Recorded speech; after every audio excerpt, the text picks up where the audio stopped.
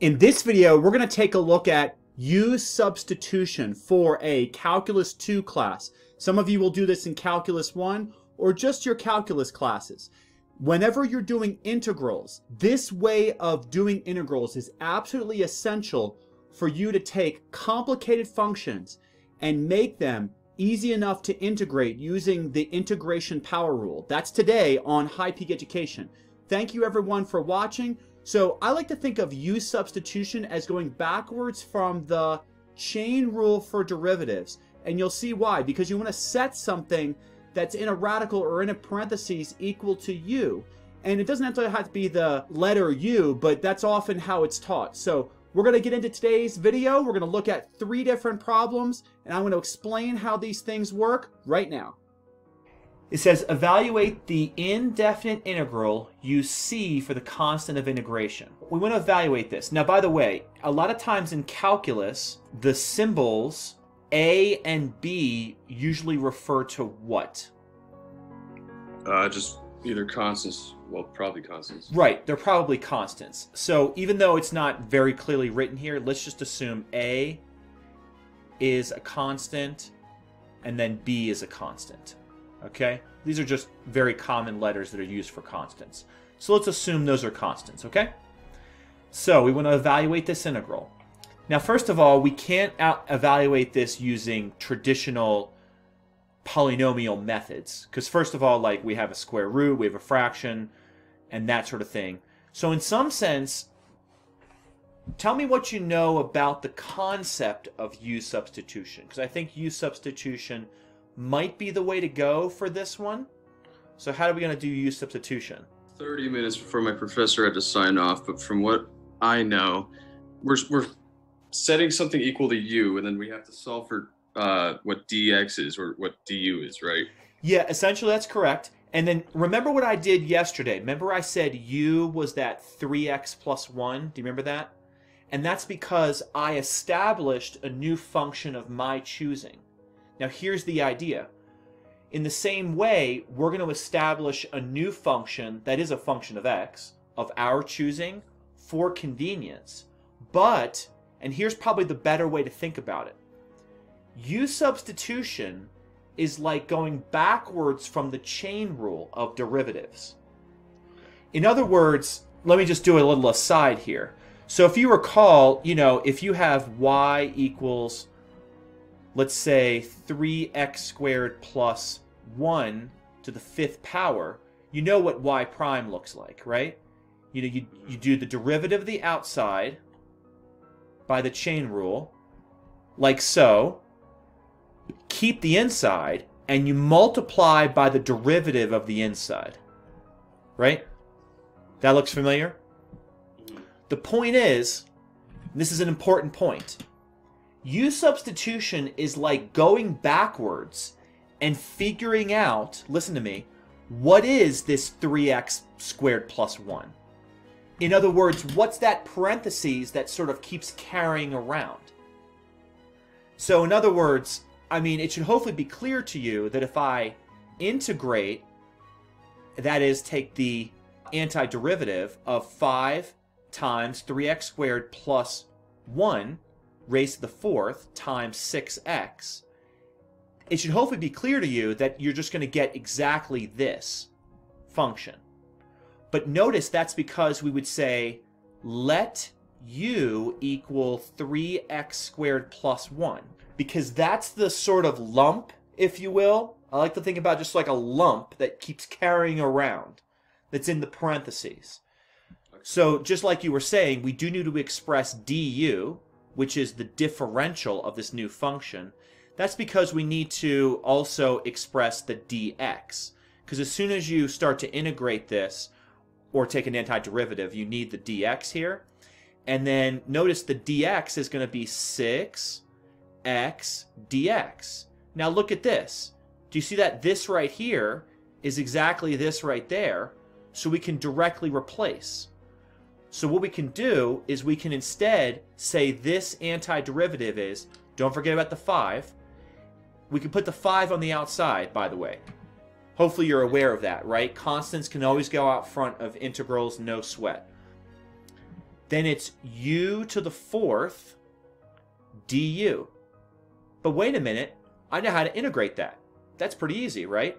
You just go 1 power higher, multiplied by the reciprocal of that new power, which is 5, out front.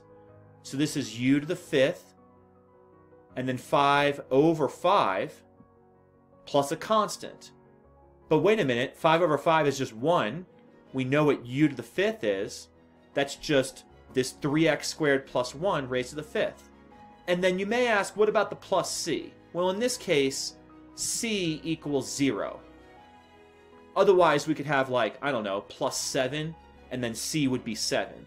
Now, by the way, you can't find that 7 by antiderivative unless you're given additional information. So, just no need to worry about that.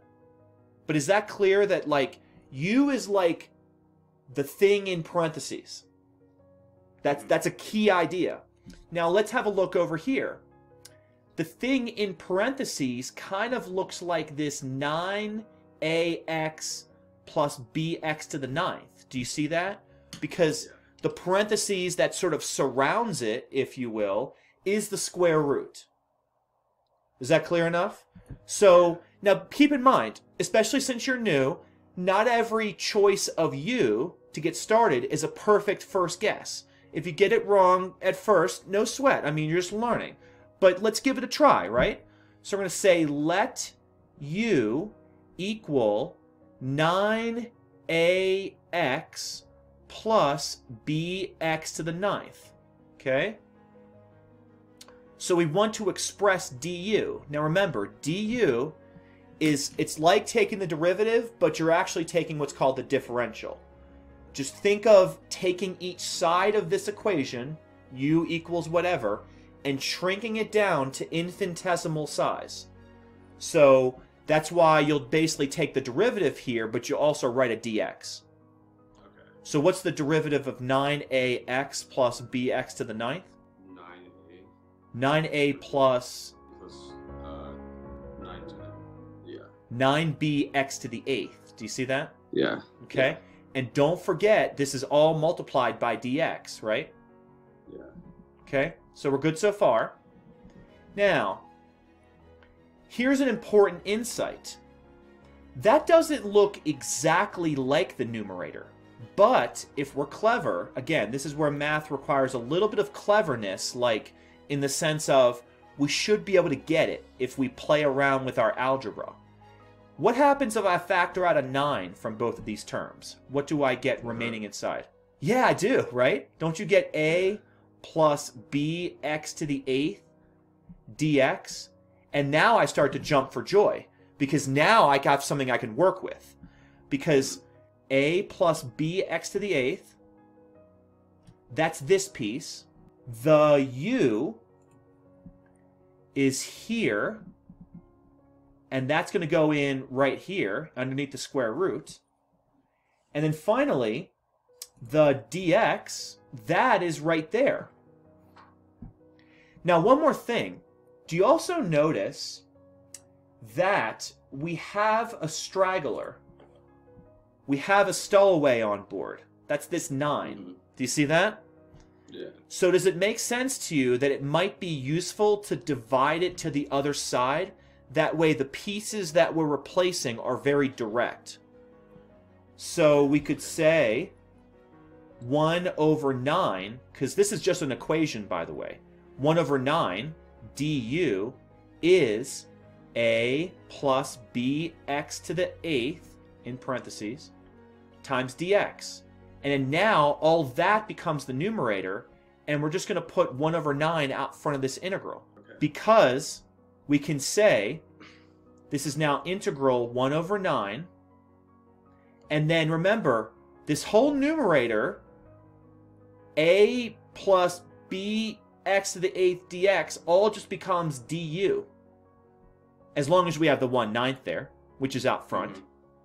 And then we just have u to the square root.